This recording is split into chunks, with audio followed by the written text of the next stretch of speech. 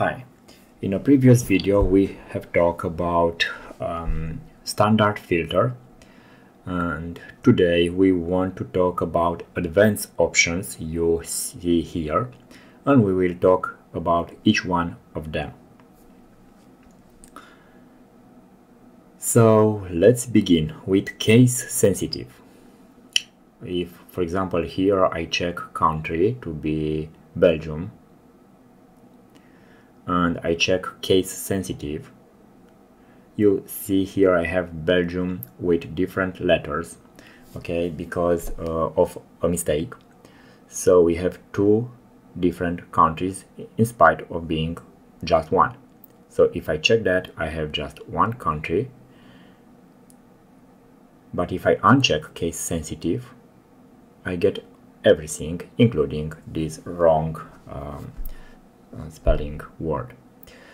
So this is you have to be careful here, because you lose some elements in your list, okay, if you check case sensitive. Now let's talk range contains column labels. So you see here country, number of cases, date. So in my case, the selection, it's containing labels. So if I uncheck that, I will lose that heading. So I don't know what the data meaning. It's very important to check that if you have a heading and you want the labels to be there. Now let's show everything in order to talk about something else. We want to select a range and save a range. This selection we want to define as my data, and also we want to define an area here. Let's select 3 elements, and here we want to define another range, my results. Okay, so if I'm filtering here data, the results will go where I specify. So I want from Belgium to know, let's see again. So we go to standard filter, advanced, and here we want to copy the results of the selection. For example, we want the selection to be Belgium in my results here. Okay, so what I have selected is going right, and my table is unchanged. Let's format to be the same. Okay, if I'm changing the filter here, if I'm changing to Bulgaria, everything have changed.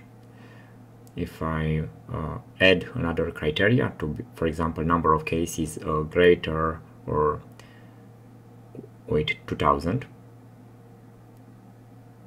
I have all the numbers greater than 2000. Let's change to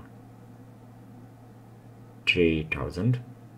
Okay, so the selection, the filter data is moving to the right, and I have the base data unchanged.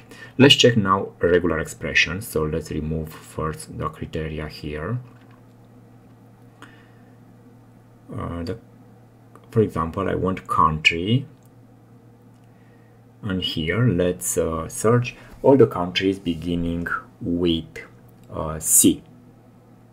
So we enter a regular expression here.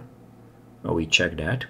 So country to be with this regular expression beginning with C.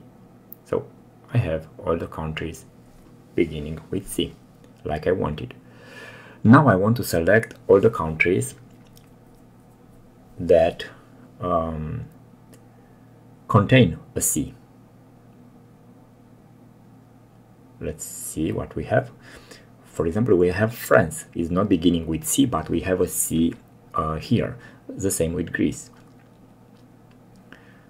Now we want to filter the countries that have an A in the end.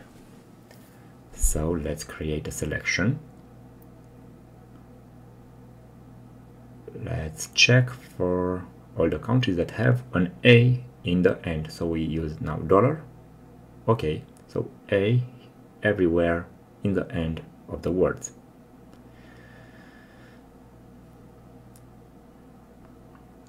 Let's see more. Let's talk about no duplication. But first, let's see something here. We have Bulgaria with 2,220 cases, and the same row we have here. It's very important to have the same info, so let's change back to 15. So if these two rows are identical, we don't want that rows to appear. So if we check, let's remove, so country to be Bulgaria, and I want no duplication.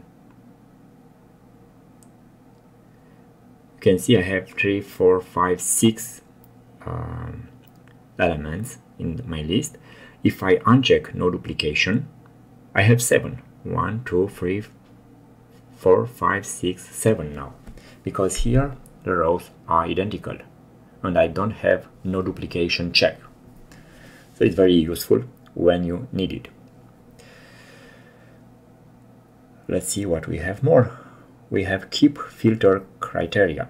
So when we copy results here, the data will be connected when we have this option checked. Okay, so very easy to use. I hope you have learned something in today's video. It's a powerful tool, standard filter with these advanced options. I hope it was very easy to learn. So you can add multiple criteria here and also use very powerful search. Thanks for watching and please subscribe for more video. Thank you.